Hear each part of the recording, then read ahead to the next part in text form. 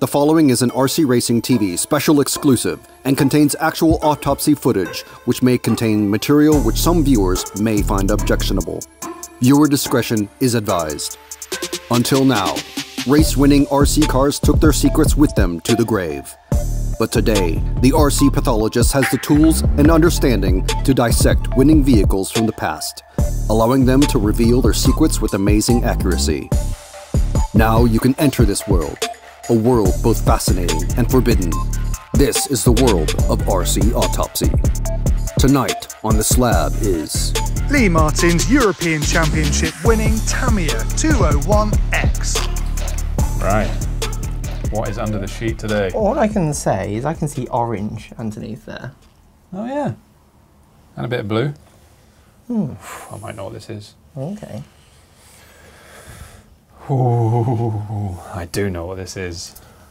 This looks cool. Too right, it Look at does. that body shell. Look at all these stickers, Lee. Wow, that's gonna. We got 20 minutes just discussing stickers. Firstly, who do you think this? Well, I'm pretty sure this is mine. Oh, okay, fantastic. Yeah. Do you think you could tell us a bit about it today? I'm sure I can. So this is a Tamiya 201X. 2012 European Championship winning car. Two-wheel drive. Here it is. I mean, I think you should ask me questions. I am going to ask you questions. So firstly, we have a massive body. It looked really big, this body shell, compared to what we're used to seeing. It looks cool. Like you got like this big kind of, I don't know, this big arrowy type looking body shell, I guess, for fastness, if that's a word. Yeah. I think you can see it doesn't actually fit properly. Oh, so is this off another car? Yeah, so this is a B4 I see, yes, you've got a bit of a gap one. there. I see. Yeah, B4 one. It's a Proline Bulldog, I'm pretty sure. Okay. You can see like there's cut lines up here. Yep. So yeah, it wasn't meant for this car, but you know, not many people made bodies for the Tamiya back then. Because that cab looks like it's off an 8 scale, isn't it? It's It's got a pretty big, massive window on Look there. at the size of the window. But it's like family car It's like drifting, sized. you can see everything. No, that's fantastic. So where did you race this? Again, obviously So you just this told was me. Ferring, Austria, 2012. Dirt. Yep. And what was the track like? Yeah, I mean it was an 8 scale track, so maybe the cab was the reason it won. Yep. It was tough, but ultimately it worked really well. So. Yeah. This is a car that you've been running for a while at the time, or you're quite new to the car? So this was actually the three-peat. This was the third European Championship on a bounce with two-wheel drive. So this was the third in the trio there.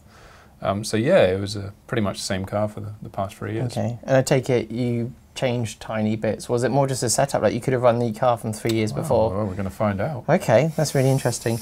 So before we take the body shell off, these stickers that you've got in here. So you've got Rubits, our friend Tony. Yeah, our friend Tone made obviously a lot of brass back in the day. That's so I'm right. sure there's going to be some brass in there. Then you got RC Domination. Yeah, you remember them? Yeah, I seem to remember that. The late Dave Church, his hobby shop, gave me some support, helped me on my way then. Then you got Much More. Much More. They would have, what would they have been then? So they've had a number of different It would have been ranges of chargers things. and stuff then. It was kind of before they went into the electronics world, I think. I think they were just on the start of it, but they sponsored me back then for chargers and accessories, and they were the coolest stuff in back in the day. Yeah, then you've got Speed Power on the side there. Speed Power, obviously you can see the bigger sticker here from Speed Passion. Speed Power with the batteries of Speed Passion, so it's pretty much the same sponsor. Then you've got your friend Tony. Mr. 33. No, obviously Mark. It's Mark's line, so I was thinking about... More Tony. We know who the brains is, let's be honest. So Tony Sport is obviously the main distributor of that, isn't it? Yeah, good friend of Reinhard, so that was on there. And then you've got H there. Is that for highest? Or high tech. High tech. Yeah, I'm guessing there'll be a high tech servo when I take the body off. Okay. So, should have been. Yeah, and then you've got obviously Racer there, which is the magazine. We all supported the magazine back in the day too. And then you've got Avid on here, which are kind of shiny bit line. Yeah, they made accessories. I'm not sure what I used that was Avid, but yeah, the stickers on there. So if we take this off... You forgot a couple here. I'm very sorry. So you've got some, is that AC? So it's DCD. DCD, sorry. That was Dirt Champ Designs. Okay. It was a company that made a personal lap timer back in the day. Okay. So I'd use their lap timer and... That's handy for testing. Yeah. And obviously LMR. Yep, me. Yep, so Lee Martin Racing. And then you got AKA, which is a tyre sponsor, obviously mostly for 8th scale at the time, but they would support me in 10th if I needed them. But we always run controlled tyres. So. And of course, you got the TRF, which is their kind of racing line of Tamiya cars. Racing Factory. Yeah. So. And this is the Tamiya. Cool. So. Anything on the wings? Anywhere else on the car? No, we're at that stage now where we're just running clear on the wing and not really putting any stickers on. Yeah. So you happy to take the shed off? Yeah, watch so these. We've got the little clips at the back. Over. That kind of went away over the years, didn't it? That style of holding on. So that's body shell. So you've coated it on the inside here, obviously keep the paint on there. Yeah, keep it nice and fresh. Probably only did one race anyway. Yeah. If it wouldn't have won, it would have done way more. So that's that. You've got a LiPo in there still, Lee. There's a LiPo in it. Please don't be reckless. I'm surprised it's not plugged in, honestly. So instant bit is there's a lot of blue in there. Yep. Well, Tamiya is blue. You've got that. You've got the Speed Passion. Even the battery's got the blue in there. Obviously, you've got the lovely blue thumb nuts on there. Things on. Still got the PT in there. I've noticed on like other cars that I've looked at over the years that have been sitting on a shelf that the PT's gone. Yeah. No. So with my big winners, I don't remove anything. Yeah. So all as it came off the track. Maybe I've stuck a new set of tyres on. More if I won the first 2 legs, and I didn't run leg 3. Then I'd use leg 3's tyres. Okay. So make it look smart. I don't know about these ones. Have they got a tyre mark in them anywhere? They might have just been practice tyres that got put on for pictures. Yeah. Because they've got no marking. So. I see. So you're obviously glancing at this. You've got a bit of Lex underneath this wing. Just take out play. Is that? Yeah. Back in the day, we didn't have screw-in wings. So if you had a body clip like it is here, sometimes the wing would flop around, so you could put a bit of Lex and double it up to make it really stiff, so you got as much aero as you could. Tighter. Obviously, looking at the car, obviously got the battery in there. I want to take the battery out and see if it's swollen over time. That's one thing that I find interesting. There's one thing you'll notice about the battery strap. You've got a nice re-bits one. Well, but there's something else. I'm not sure. It doesn't tuck into the back here. Doesn't tuck into the back. Is it because the battery is too big, or is it to change flex? No. Okay. I'm honestly not sure, Lee. There is a good reason. Okay. You'll see that the chassis itself has been it's a longer car.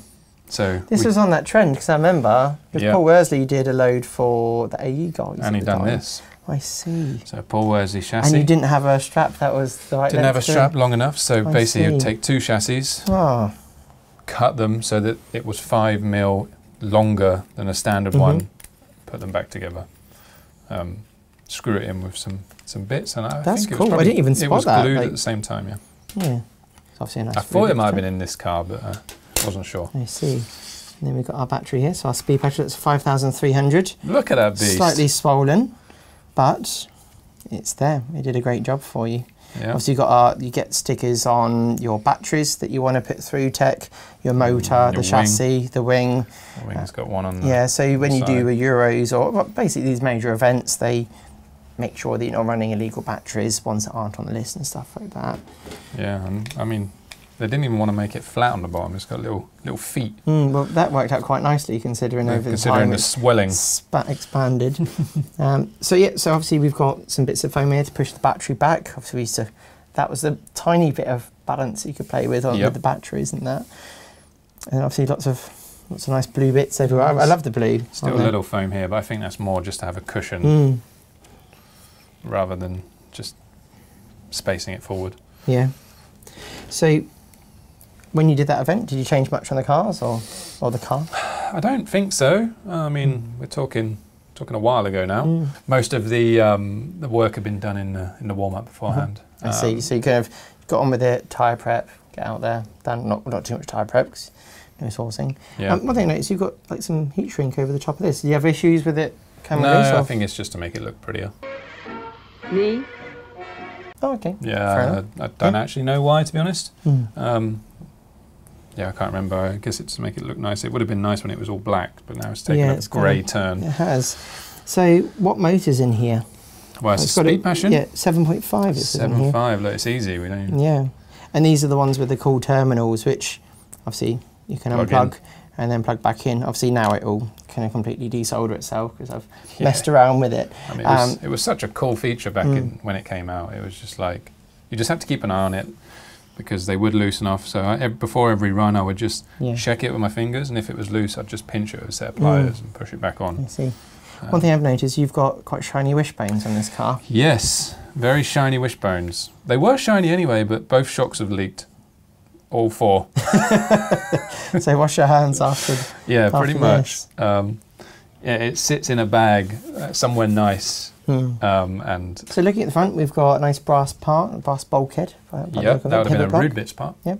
And then there's a Rude Bits weight here. I see, but it's all stealth and... And there's some black weights, a couple up on top and I a couple see. down So just- inside. Okay, get over that nose. So yeah, there's a bit of weight up on the front. So you've got some cool stickers here to let you know how many times you've gone over bumps. How many times I crashed? Oh, okay. 500 for that race.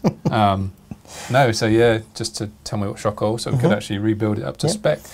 Yeah, 500 rear, 550 front. And do you remember what pistons you ran on it? Oh, small bore shocks. Yeah. I want to say it was like 1-3-1-3. Like 2 holes. Something like that, 2 hole. Yeah. Yeah, I can't massively remember. I'm not gonna lie. So is this pin or hex drive? Well, we're gonna find out. Yeah. Should we get a wheel off? We need a 7mm. Yep. Right, let me take this one off so we can see.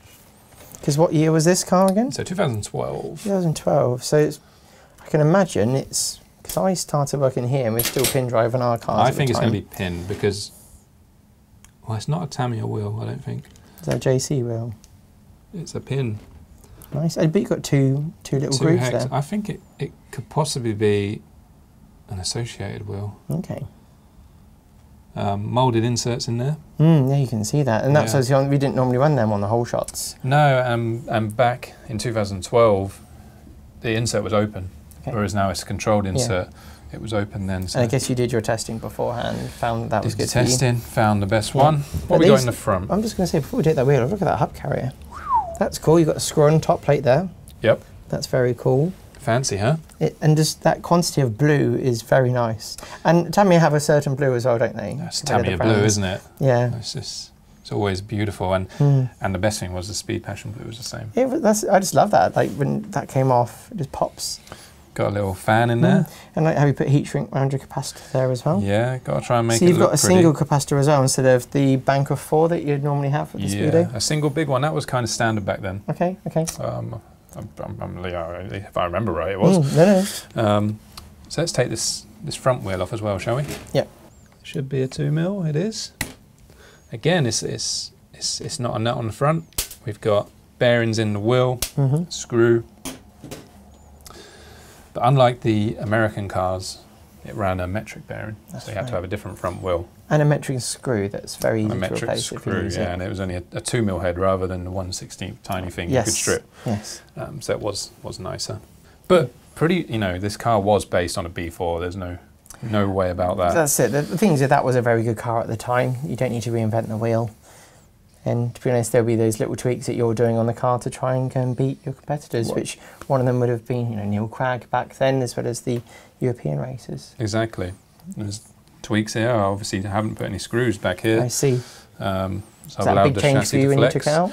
Yeah. Yeah. Yeah, I think we can kind of twist the car. Yeah. We can see that it flexes in the rear. Probably flexes more around this point, to be honest. Yeah.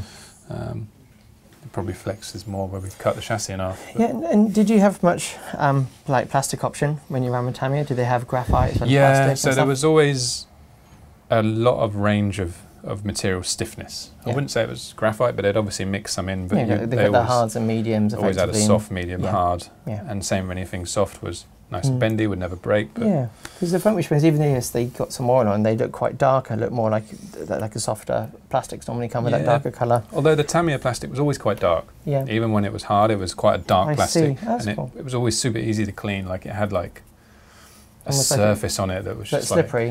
like a slippery surface. Okay. It's got even more of a slippery surface now. Yeah, you can see how bendy that is when you touched it. Yeah, I mean these front arms are. It all looks brand new, huh? It looks very pristine. I can imagine you went to the meeting with a very fresh car anyway. It would have been new, yeah. I mean, we can get the motor plate off. Yeah, obviously we're not running the brushed before, so like obviously like we looked on the other one, so on the brushless, and brushless had been out for a bit of time because I think before this, did you run Novak before that? Yes, it would have been. Yeah, Yeah, you had Novak, so you went from the orange stuff, which matched the body shell, to blue stuff that matched the car. Yeah, and when I went to Speed Passion, it was a relative unknown. Yeah. And they actually didn't have blue back then. It was carbon and purple. I remember that, yeah. Yeah, and then I think they had a silver one too, and then eventually blue. And they came. had a more conventional looking motor at the time as well, their V2, because this was the V3, where you had the tabs on. Remember, they were quite wild, and on some of the hotter wines, they had little fans built into them as well, didn't they? Little plate jets on it, really. So it howled a bit when it went. It did, you were right. I had my own edition one, a Lee Martin edition. Nice. Yeah, it was pretty cool. I've still got some of the stickers at home somewhere. Oh. So obviously you've got a fan blowing on the speed controller. Did you have, did you really need that on there? Could you run it without, or do you just didn't even risk it? Because I see you've moved it, I guess, because of the body shell. Yeah, I think because the body was quite low. I think it's just a problem avoidance thing. But it looks cool though, the way that you've, you know, it's a bit more like the modern cars that we have now. We can just sit things away. I mean, you wouldn't even know it was there, right? No, not at all. So I need the 2mm back. Now I can tell there's no pinion on this. So when I said I left them as they were, apart from the pinion. Because, do you think that was from when they took it apart? Yeah, honestly, by the time they took it apart and gave me it back, I'd already had a couple of beers. So,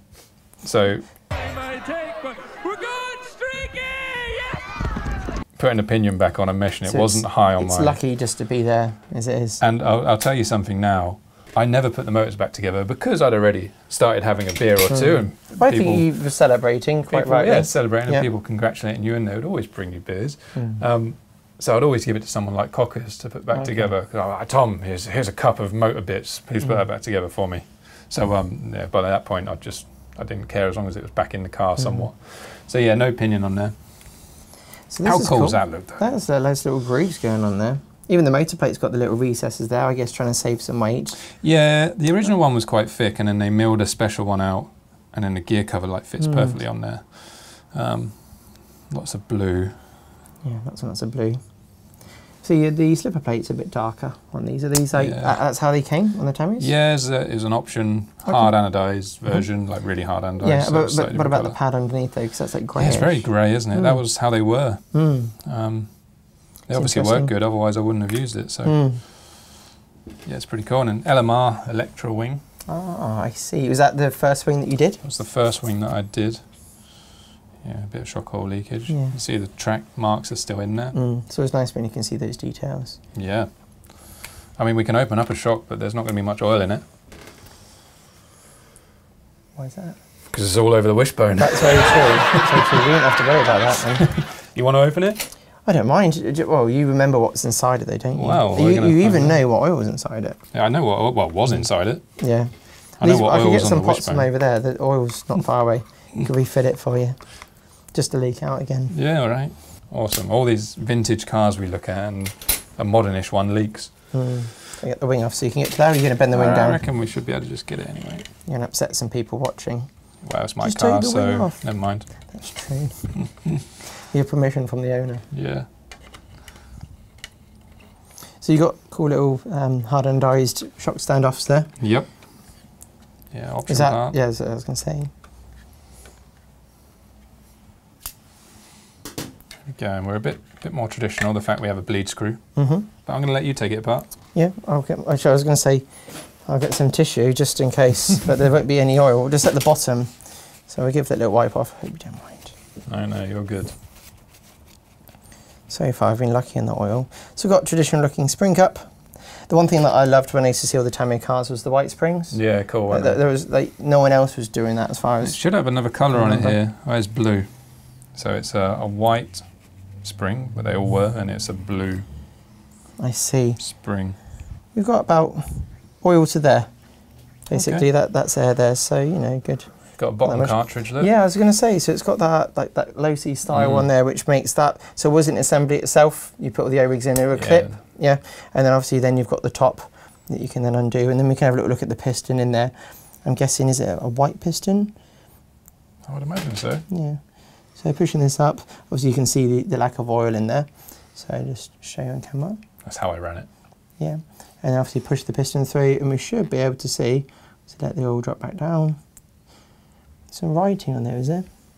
There's a smudge of something. I think I coloured it in where the writing is, so it's easier to read. Yeah. Oh, nice. And then obviously E-clips holding things together, whereas today we've moved more to the screw. I feel like I don't need to bleed this. No, I don't think you do, mate. I'm just going to put that back on for you. Poor thing. But it's nice. Nice little unit. Can't even really test the suspension activity because it'd be like the original Tamiya hot shot. I reckon she won't be as good on the jumps anymore. No. So, screw to the inside. That's there right, you go. That's right. I've got the same OCD. I'd obviously crashed at some point because the front screw's got a bit of dirt in there. But it did win the first 2 legs, I think. Did you crash on the, once you finished the race and then crashed off the track out of excitement? I don't know. I'm pretty sure I won the first 2 legs. Anyway, there's a video. So. But it's all been about this one man, Lee Martin, got the job done in leg 1, and he's now out by himself in this 3rd leg of the A final. Let's forget about the 2nd leg. It wasn't great for him, but defending champion, 2-wheel drive electric buggy, driving his orange and white car. They come across the 3 fingers in the middle of the track, under the bridge for the last time, going round the paved section of track, back across the top of the bridge. Lee Martin out in plenty of clear air. The British driver going to come around here, clear the triple jumps, and Lee Martin is going to win for the 3rd time in the row the European Championship. Lee Martin, 2-wheel drive European champion 2012, and look at how relieved he looks after that 2nd A final. You can see the relief on his face there. Lee defends his European title successfully once again. He did it in France, and now he's done it in Austria. So you didn't run this car afterwards. Did the cars change after that quite quickly? So when did we go to mid-motor? I mean, 2013 was a already 2012, people were running mid-motor cars. We were, so 2012, I was running a Vega conversion. I remember that one. Yeah, so already on AstroTurf and stuff, I was running a mid-motor car. Yeah. And yeah, this was one of the only times in the year I'd pull out the original just to do a Euros because we all still weren't convinced that mid-motor was the way to go. Yeah, and to be honest, a lot of development has happened over the years to get them working as well as they do. Yeah, yeah. So yeah, this came out once that year, and then the next year was a World Championship in Chico, and where I used the prototype mid-motor from Tamiya and finished 2nd. But we'll do another video on that soon. So with Chico, so it was super high bites. Yes. That was there.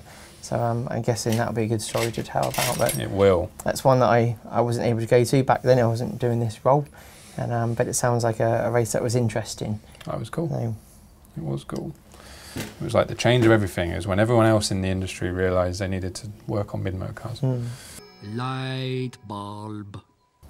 So yeah, anything else on this bad boy here? I can't really think of anything. It's just nice to see it, if I'm honest. Such a pretty car. I feel like we lose a bit of identity these days with everything just being black. Yeah, so much similarity between the cars. I think we need to invite a bit of colour back into everything. Oh, I would definitely love to do that. Yeah. Maybe Tamiya blue would be a good colour. Tamiya blue would be sure they won't mind, awesome colour. It works for Schumacher. Should we get that battery in there? Oh yeah. Yep. Forgot about that bit. Yeah. I wonder if we plugged it in, if it would actually work. I feel like you shouldn't plug it in.